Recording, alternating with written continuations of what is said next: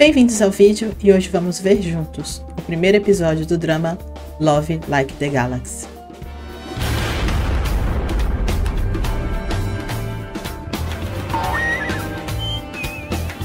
Me gostou.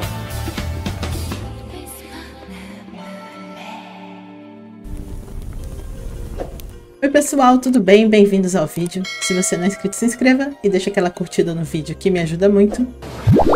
Então vamos ver o primeiro episódio desse drama com a minha amada apimentada Zhao. É nóis! E com o nosso maravilhoso, lindo, eu adoro ele, o Lei. Ai, que delícia! Acho que tá todo mundo muito empolgado para assistir esse drama, eu com certeza estou. Tenho altas expectativas para este drama. Gostei muito do que eu vi nos materiais de divulgação. Vou deixar aqui no card a reação que eu fiz aos trailers e a esses bastidores desse drama. Também gostei muito do que se trata a história. Também vou deixar aqui para quem quiser mais informações sobre a história. No card a sinopse do drama que eu fiz especialmente para vocês. É sim. E como eu sempre indico, não esqueça também de assistir ao meu vídeo que eu fiz sobre toda a carreira do Lei e do Léo. Se você tem curiosidade de saber como ele começou, quais foram os dramas que ele já fez, os filmes. Então dá uma assistida lá no vídeo que realmente vale muito a pena. Antes de começar, quero agradecer ao Fanzuber por legendar o episódio, por legendar o drama e legendar rápido. Estreou o drama praticamente ali no mesmo dia, já tinha 4 episódios pra gente assistir. Parabéns ao Fanzuber. Nossa. E vamos lá, ver no que vai dar.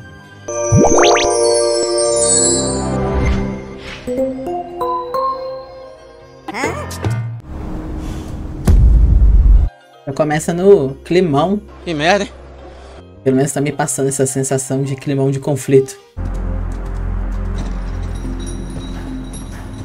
Sei que tá no começo, mas linda tomada, lindo visual, fotografia maravilhosa. Parece até filme. Realmente capricharam aí nesse começo.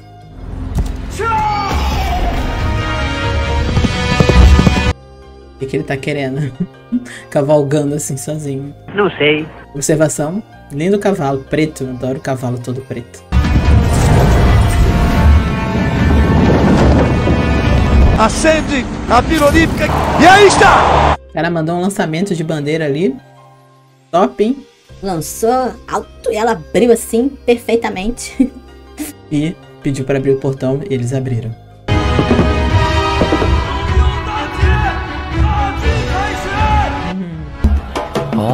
Agora eu entendi! Então ele tá voltando para anunciar a vitória. Engraçado, né, a gente pensar nisso, que nessa época tinha que voltar alguém para anunciar. Hoje em dia a gente comunica as coisas tão rapidamente aí pela internet, telefone, celular, por tudo. E no passado a comunicação era bem restrita. Os seus soldados, os seus exércitos iam pra guerra e você tinha que ficar esperando notícia. E às vezes só a notícia demorava muito para chegar. Realmente era uma coisa bem nervosa. Episódio 1. Engraçado, não teve abertura, né? Mas eu já vi a abertura. Só comentar, realmente é uma abertura muito bonita. Vou colocar um pouco dela aqui enquanto eu tô falando. Gostei da arte. Parece uma arte baseada naqueles teatros de sombra que eles costumam fazer. Pelo menos é o que me pareceu.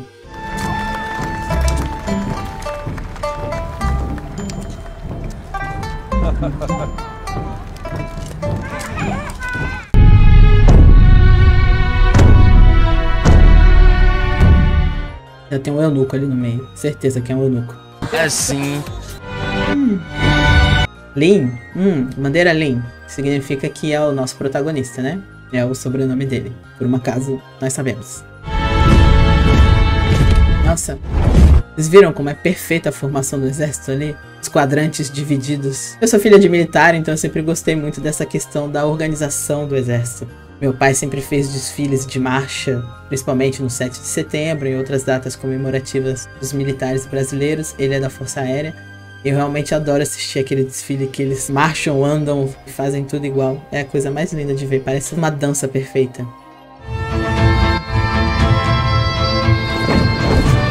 E parece que eles estão ali para recepcionar o exército vencedor e o general vencedor. É nóis!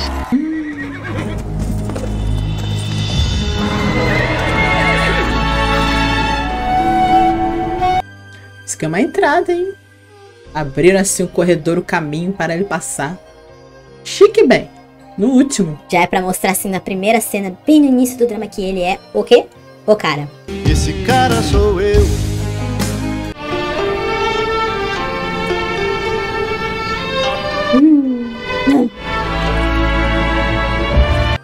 Tem mais perfeição do que isso? O Lei lindo, maravilhoso, vestido numa armadura lindíssima, preta e dourada, montado num cavalo maravilhoso numa cena dessa. É de arrasar o coração já no início do drama. Muito imponente, muita presença. Ling Bu Yi Cheng, Shang. Que lindo, gente. Recebendo as premiações aí. Falei que ele tinha vencido a guerra? É claro, mas é lógico. Que cena massa.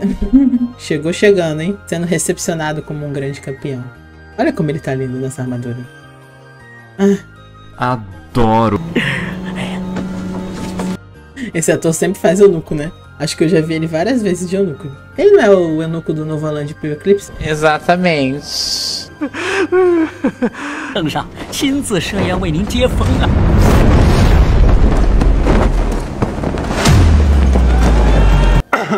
Ok, wow. Isso é que é vestir uma capa com estilo. Mas como diria a maior estilista dos mundos dos desenhos... Nada de capa!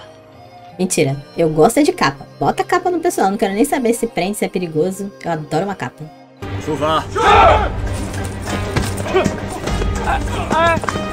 Vazou, meteu o pé, deu corre. Deixou o eunuco lá, sozinho, a ver navios. Ah, que bonitinho. Olha o cabelinho dele. Que fofinho. 现下别说他是病了，就是死了，你得跟我回去。 Já chegou uma tia ali cheia dos penduricalhos na cabeça. 你要是再不开门，这10盒子老夫可全倒了。 Ameaçando ela com comida. Ai meu Deus, outro personagem que ela vai ser comilona, será? Porque no Quem Governa o Mundo, né? Brincadeira não, acho que a bicha comeu tanto naquele drama, eu nunca vi. Aperta. Abriu a porta na hora e já salvou a comida. Não, comida no chão não. Me dá aqui. A gente sabe que ele sabe andar a cavalo lindamente. Vai, valoriza, valoriza. Será que ele tá indo pra lá? Parece que sim.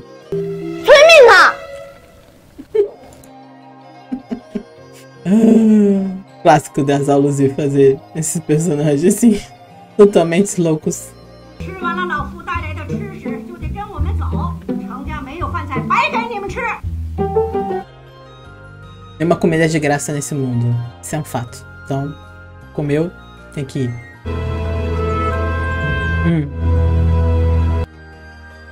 Parece que ele foi pra lá mesmo. Certamente que sim. 今儿还带不走你了是不是？我就 Requebrando os quadrinhos. Vai lá, tia, manda ver. Quero ver sua força. Não sei o que vai acontecer nessa cena. Ela pode dar de cara na porta ou ela pode abrir a porta na hora que ela for passar.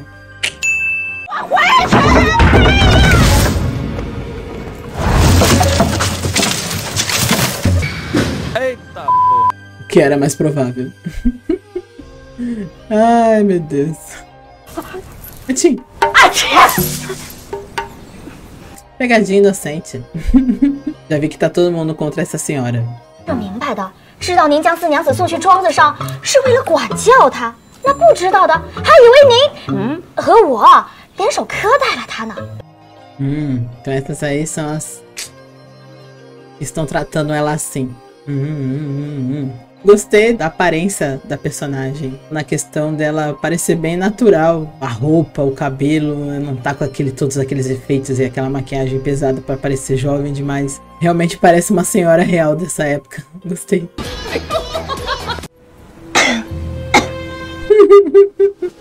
Eu acho que isso é muita atuação dela. Muita armação, com certeza deve ser. 哪家府上的女公子穿得如此粗鲁？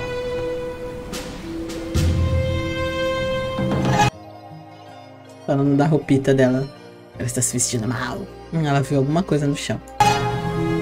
Pegadas. 这是多日未洗澡的男人玩。男人？ Como ele tá procurando alguém que está escapando, se escondendo.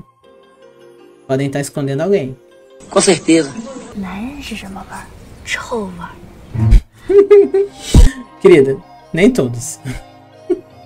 Sei que alguns fedem, eles não costumam ser tão cheirosos e perfumados e tomar tantos banhos como as mulheres, mas feder todos não. Aí não. Vamos ser legal com os homenzinhos? Tadinhos. Sério ele, né? Todo sisudão. A face sempre fechada. 若爹娘回来就有吃食了，往后的日子是好是坏。 Pois, tadinho. Isso é verdade. 自然是府上出了比置我于死地更大的事儿。 Ela está sentindo que tem algo errado aí nessa história de buscarem ela às pressas. Pode ser desculpa para outras coisas. 家属回来了。谁？ Voltou o mestre. Não era o que ela estava esperando. Vamos ver qual vai ser a situação. Meu Deus! 10 anos só? Sem ver o filho? Ok. Gente, nessas épocas as coisas eram muito complicadas, né? Pra você ver a sua família, se um membro da sua família fosse guerrear, estudar, você ficava anos e anos sem ver. É muito estranho pensar nessas coisas dessa forma. Esse não é o filho dela. É uma moça. Jingu.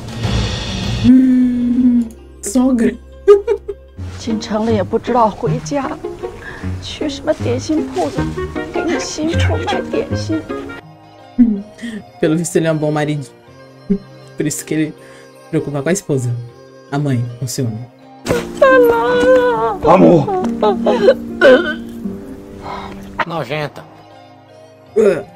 Better out than in, I always say. 阿母，今日又吃生葱了吧？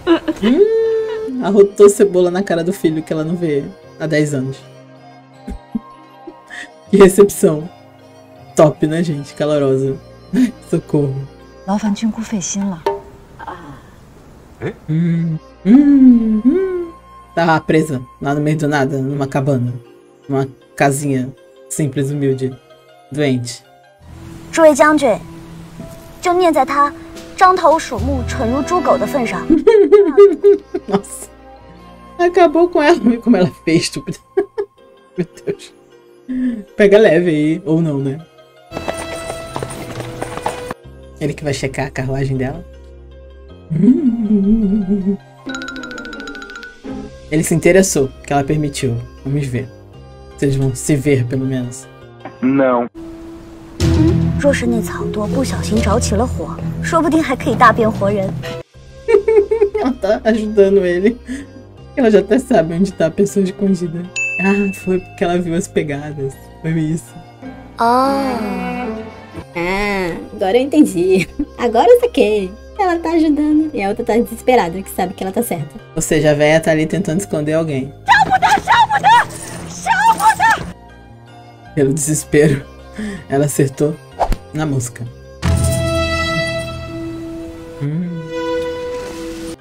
Defendeu, defendeu. Nem conhece e já defendeu. É assim que eu gosto. Já vai com a tochinha acesa, igual Olimpíadas. Vai lá. Acende a tocha olímpica. Lançamento de tocha. Tivemos o lançamento da bandeira, agora temos o lançamento da tocha. Já viu que o exército dele adora fazer uns lançamentos. Não tinha como ele ficar lá, né? Achou, achou.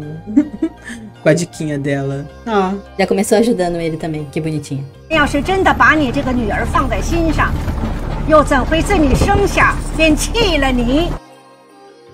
Pessoa ruim falando isso. 就那死丫头，她懂什么亲长里短的？ Vocês não são um exemplo muito bom de família pra ela, né? Então, como que ela vai saber alguma coisa? Se tivessem criado ela com decência, talvez ela não fosse assim. Vai atrás dela? Ficou interessado. Já se interessou sem ver? Imagina quando vê, que ela é linda, né, gente? É linda, é bonita que sou. Já gravou o nome, esse é o começo. Ele já sabe o nome dela. Quando ele vê, então, como ela é. 2000 anos depois.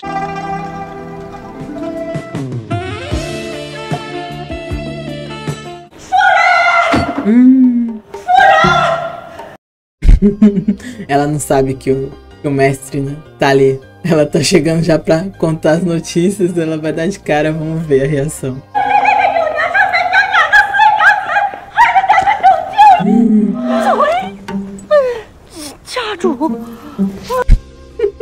Esse literalmente não é o dia dessa senhora.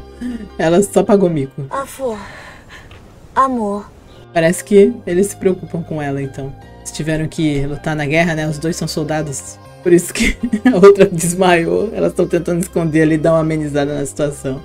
Deu tudo ruim pra elas. Reencontro. Finalmente voltaram, né? Nesse tempo a filha já virou uma mulher. Deixaram ela lá criança.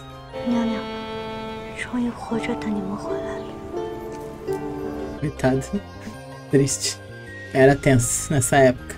Aí você deixava com pessoas de confiança pra cuidar da sua filha, enquanto você luta pelo país, pela nação, e acontecia isso. 本以为娘娘在家有人照看， 你这话是在责怪阿母了。 Com certeza. Culpa sua. Oxe, tá certo. Você é uma péssima cuidadora. É sim. É a neta dela, então, tratando a neta assim. Nossa, que horror. Nojenta.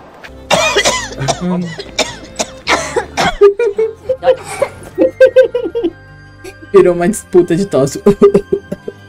Quem tosse mais? Quem faz mais drama? Ela é melhor.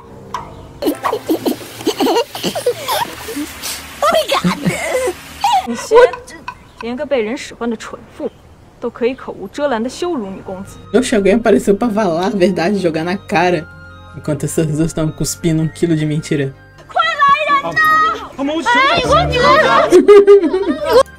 Gente, é por isso que pelo trailer você vê que ela é meio uma pestezinha. Porque essa família é toda assim, né? Tudo fingido, tudo falso. Ela aprendeu a ser uma grande atriz por causa da família. Fica aí, sozinha no chão. Ah, essa é a olhadinha. Ai, que olhadinha top. Mas a mãe viu, ó. Viu que a filha tá armando. Mas, pô, é a saída que ela tem, né? Coitado. Você tem que dar uma compreendida aí. Vamos ver como vai ser essa relação mãe e filha. Vai dar merda, vai dar merda. 这世上哪有亲娘愿意抛弃尚在襁褓中的孩子，还不是有人给逼的。 Pois é, pois é, pois é, pois é. Muito bom. Tô adorando essa personagem, hein? Nota 10 pra você. Abriu a boca aí 2 vezes, mas já arrasou no episódio. Gostei de você. Nossa. Ou seja, ela não tem, assim, nenhum real carinho com essas duas pessoas. Ela não foi criada por eles. É só, tipo, um título pra ela. Eles vão ter que trabalhar aí na intimidade, na relação deles. Porque realmente... Coitado. Coitados. Se não tiveram uma relação de família ainda.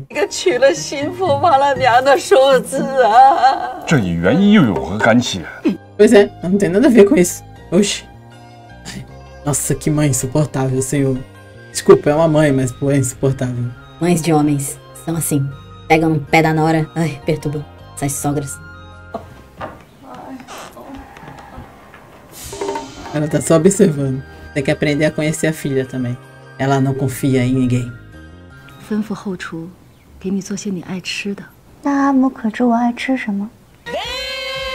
Rejeitada.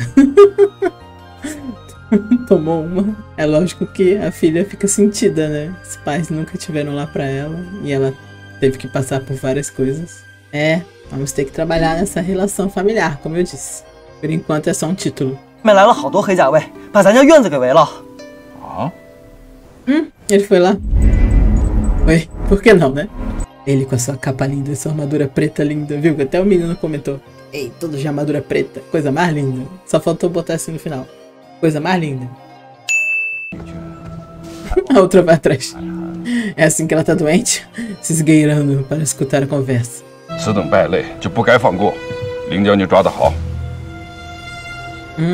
O problema é que ele é... Acho que é seu tio, né? Então, vamos ver.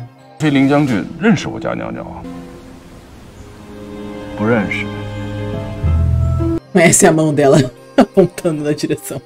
É só isso que ele viu. Um dedinho.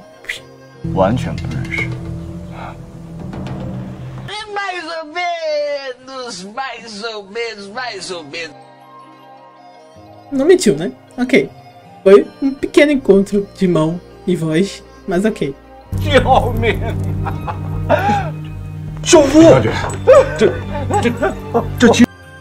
Sabia que quando ele soubesse quem era, ia dar uma mudada de atitude. Você que é da família, mas não fica defendendo quem não presta. Nessa época aí, se um cara da família fizesse merda, todo mundo era condenado. Melhor quicar.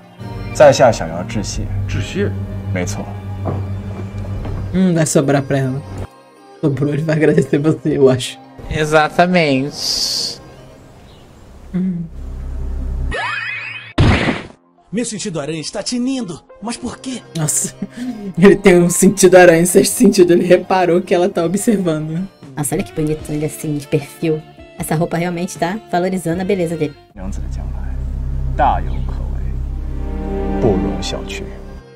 Nossa, mandou um elogio. Top na cara, hein? Lindão. E eu acho que ele falou isso porque ele sabe que ela tá ouvindo. Tá plantando pra colher. É nóis. 说我性子泼辣，不似女娘。 Poxa, interpretou tudo como se fosse ruim. Eu não penso assim, não. Ele te mandou um elogio, mas você pensa desse jeito. Ling Bu Yi. Pronto, já pegou a implicância. 恩将仇报，不懂道义。 Eu acho que ele tava sendo sincero, querida. Mas como diz na sinopse que você não confia em ninguém, você que tá levando aí pro mau lado em vez de levar pro lado bom. Aê! Acabou o primeiro episódio, acabou. Palmas, palmas, palmas pro primeiro episódio. Gostei muito. Gostei muito, gostei muito. Vamos aqui, assistir o encerramento.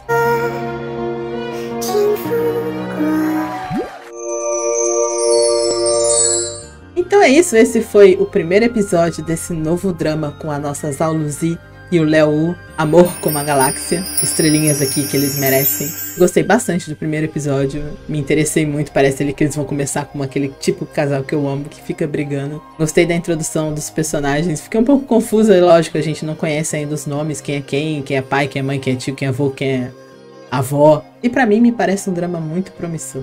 Espero que vocês tenham gostado do episódio do vídeo, assim como eu. Se inscreva no canal. Até o próximo vídeo. Beijinho. E tchau.